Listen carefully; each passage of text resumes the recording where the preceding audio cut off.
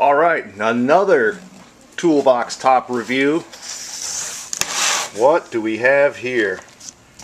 Oh, this looks like it's gonna be fun. You know what this is? If you own a diesel truck, water filtration by Baldwin, fuel filtration by Cat. We got a couple of Baldwin filter bases. Got a whole bunch of parts in here. Ooh, stainless fuel line. Fancy. Got some rubber fuel lines. We got all kinds of stuff in here.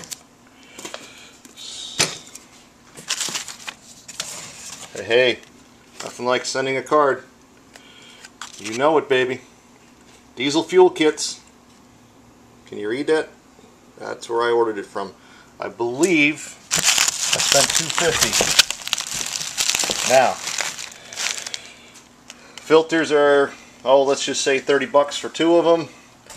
The bases are 30 bucks, so they're 60. So we got 100 bucks in filters.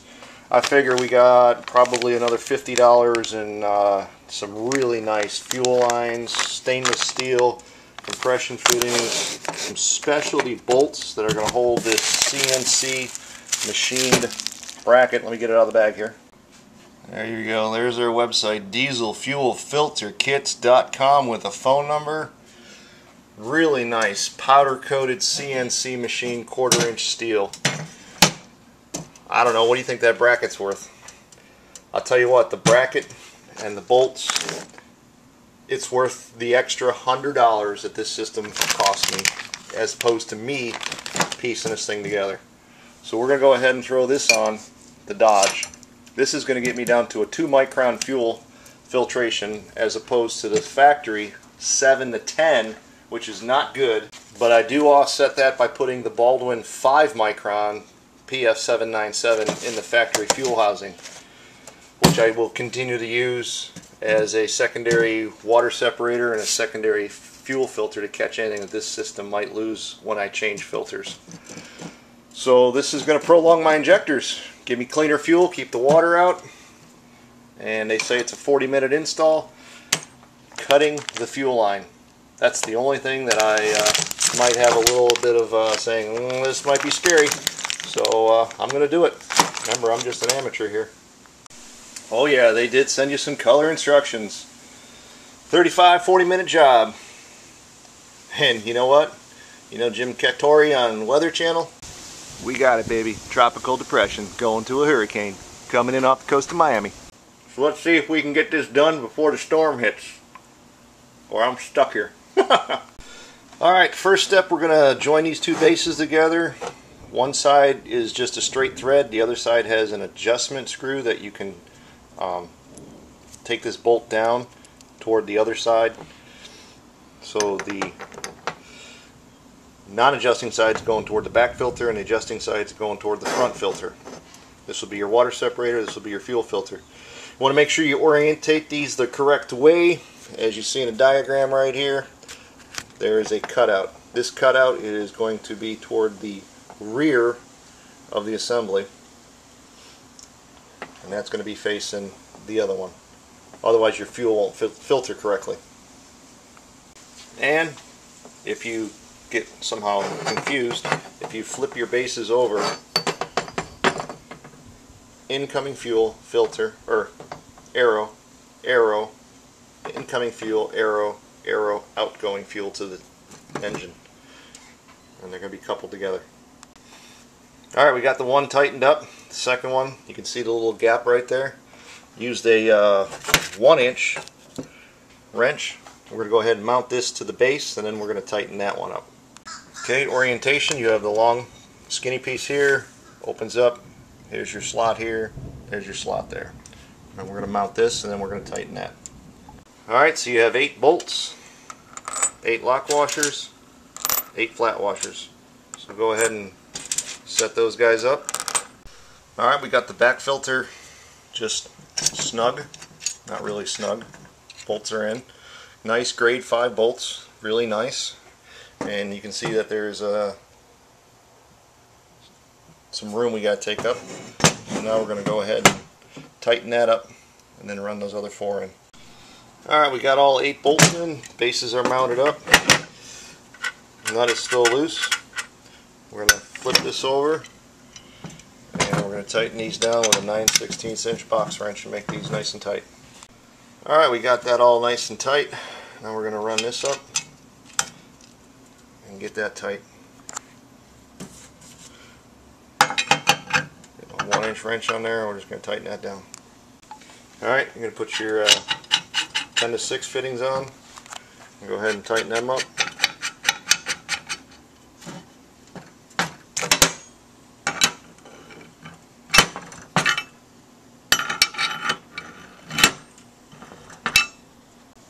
And catch the back side. So this is what you should look like at this point.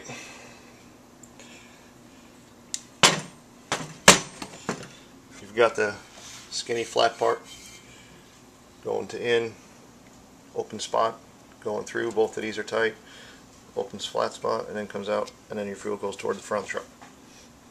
Alright, we're on page 2. We're going to do the seat bolts. Got to take the factory seat bolt out, and we're going to install these next. And the way the picture looks at it, I'm believing your grade 8 washer is going to go on top, inside the truck, and that's going to separate, and that's going to go below the truck. And we're going to end up with that. There's the old seat bolt removed, and there's the new seat bolt. It's a little bit longer, which is what you're going to use to mount that to, which is going to hold your fuel filter base. The factory seat has an 18mm speed wrench I have here, which I love, and the new one going in is a 3/4, so I'm doing it old school.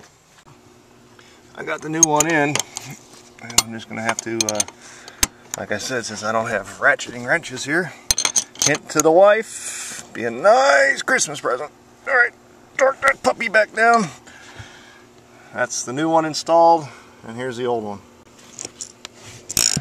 And of course, getting the old ones out is really nice. 18mm, the ratcheting wrench. They always ask you too, what do you want for Christmas, honey? Hint, I want SAE ratcheting wrenches.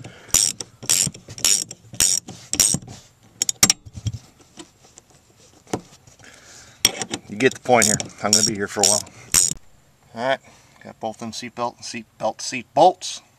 both them seat bolts in and torqued. Alright, collar goes on next, and then the bolt 3/4. Use some hand tools here, no air. Alright, here's your new seat bolt.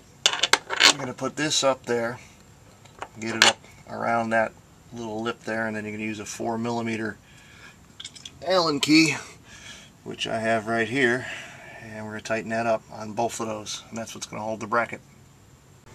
Alright, so you got it on. Get your Allen key in there, and just tighten that puppy up nice and secure. Now you can put your bracket on with the fuel filter bases and tighten it up with those 2 supplied lock washers. Lock nuts. Alright, got your bracket on there. Tighten that up. And then, you know, they gotta be funny. Let me get up in here. Here's where that one is. That's gonna be a box wrench. Yep, that one's gonna be fun. But the bracket is a nice cut. I mean, it really looks nice sitting down in there. I just hope that my skid plate here isn't going to be in the way with the filters. That would be an aggravation. Alright, tighten it up. Alright, a couple things now. We're going to put the J-line on, and we're going to install this to the bracket. This is going to keep it from vibrating and hitting the bracket, and then we're going to install both of these fuel fittings with the hoses on them. So this, I take the plastic off. I'm going to put this right here. That's going to go toward the truck, and then that is going to go in that little hole right there. So let me shut the camera off. I'm going to need 2 hands, and I'm going to hook that up next. That's all hooked up. Now we have the J-line. It's in the bracket. Got the fuel line. That's going to go up toward the front of the truck, and then got the back fuel line coming to the back of the truck. So we're going to cut out a substantial amount of metal line here with a metal pipe cutter, and put those compression fittings on it. I think we're going to end up cutting somewhere in here. And then up front, probably somewhere like right here. And take this bendy thing out. I don't want to lose that bracket there. And I don't want to lose that front bracket up here. So we're going to do some cuts in the middle there. And just trim that fuel line back. And then we're going to put the fittings on and put the filters on and prime the system. So we're at the stress part in my world, cutting the fuel line. I know it's probably going to be simple, but you know, hey, never done it, and you always get a little anxiety going on.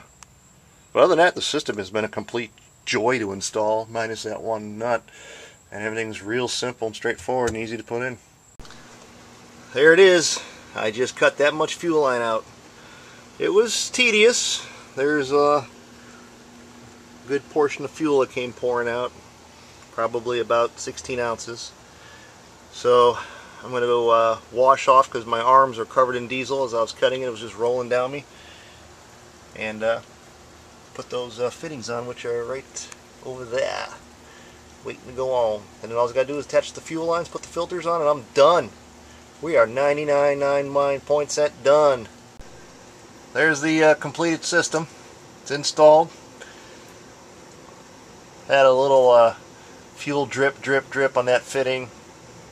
Tightened up a couple turns, not a couple turns, but a couple, like maybe a quarter turn, and it stopped. And then the other fitting is up there. Both filters, I primed them up. Truck started right up. Looks good. I'm happy with how it sits up in the frame. And my skid plate covers it. So I'm like real happy with where that goes. Those guys really did a nice job on that design. Real simple. The only issue I had was while doing it, it freaking rained. So it poured out here. So I was under the truck working on it while it was pouring rain, and I was getting soaked. Oh, there's a view of it from the backside. Like I said, very happy with the way it's set up and the way it sits in there.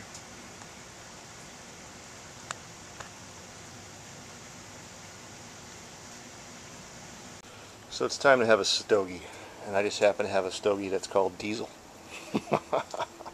What an appropriate cigar after you put the fuel filter on the Dodge.